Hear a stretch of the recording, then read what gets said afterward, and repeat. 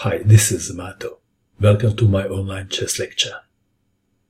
In this video I will show you a game between Savielly, Tartakower and Reti. This very beautiful chess game was played in Vienna in 1919.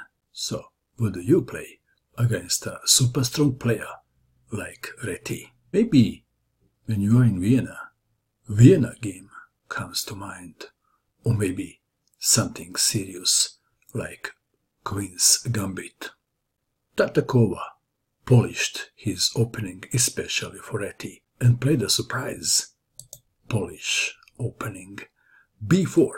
Reti played e5, bishop to b2, f6.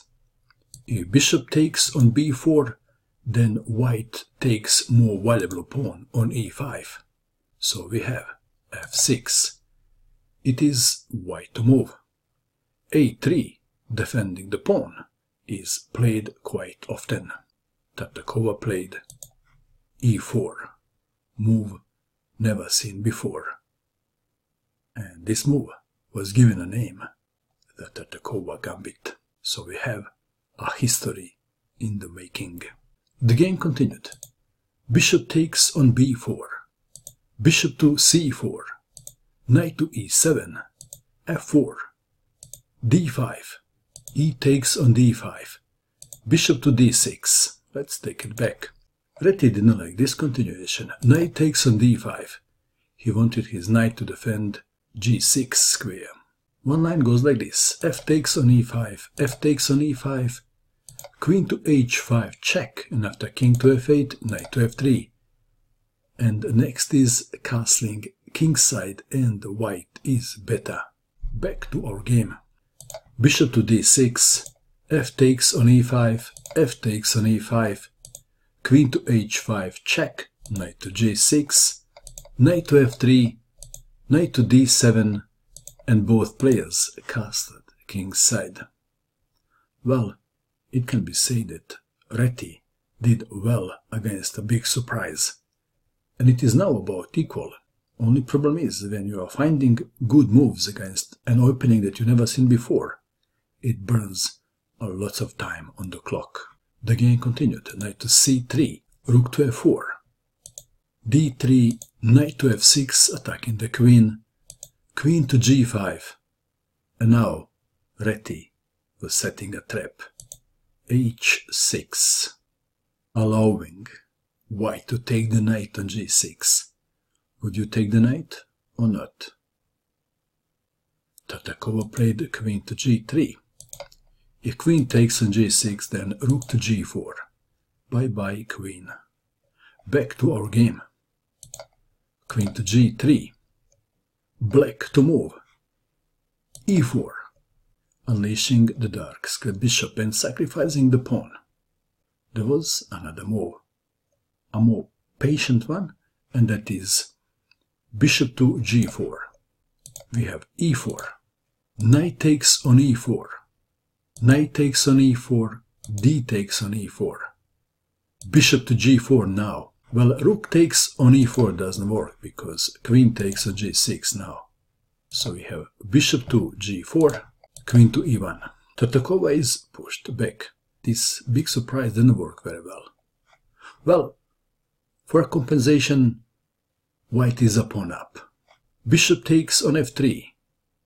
Rook takes on f3, rook takes on f3, g takes on f3, and the pawn structure around the white king is damaged.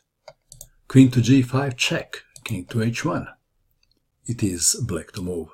I always ask my students, which one of your pieces is not taking part in the game, and can you find the best square for that piece? Rook on a8 should be involved in the game. So rook to f8 comes to mind, doesn't it? Well, queen to h5 was played first. That is checkmate. And after queen to f2 we have rook to f8. Bishop to e2. Bishop to e5. Bishop takes on e5. Queen takes on e5. Rook to g1. Tartakower would love to exchange queens and try to make something out of his extra pawn, but it's not easy. Knight to f4.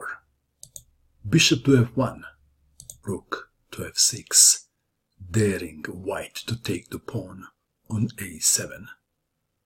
Would you take the pawn on a7 or not? What would you do? Tartakower calculated very deeply and decided that it is okay to take the pawn on a7. Let's see if he was right. So, queen takes on a7 was played. Rook to b6, and the white queen is somewhat offside now. Maybe.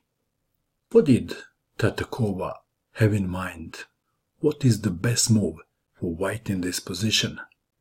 This is the key move, d6. And what is so special about this move? If c takes on d6, queen takes on b6. Of course, Reti wouldn't do that. He played queen takes on d6. And now the reason for the pawn sacrifice is revealed. What is it? Why did pawn go from d5 to d6? Can you see why? This is why. Bishop to c4, check. King to h7. White to move. What is the follow-up? What would you do? This is the follow-up. Queen to b8. And black must be very careful. Let's play a random move. c5. Then white plays queen to g8, checkmate. So we have knight to e6, blocking the diagonal. Bishop takes on e6, queen takes on e6, queen takes pawn on c7, winning the second pawn, and threatening queen takes on g7, checkmate. Queen to f6, defending, and threatening queen takes pawn on f3, check. And after rook goes to g2, rook to b1, checkmate. What would you do in this position if you had white pieces? Please pause and find the best move for white. What did you find? Did you notice that black queen is overworked? She is protecting the pawn on g7 and the rook on b6. Tartakower played in a slow motion. Rook takes pawn on g7, check. Queen takes rook. Queen takes on b6. And Reti resigned. For the entertainment purpose, I will show you just one line.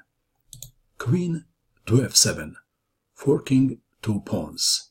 Queen to b3. Black doesn't want to exchange queens. Queen to d7, threatening queen to d1, check. Queen to d5, queen to c7, e5. So black is losing in all variations, and we may as well try this one. Queen takes on c2, then queen to e4, check. Queen takes on e4, f takes on e4. And what now? King to g6, king to g2, king to g5, king to f3. Few more moves. h5, h4. If black king takes the pawn on h4, then he is out of the square. So then black must play king to g6 and then king to f4. And I guess we can stop here. That was quite a battle between the two legends.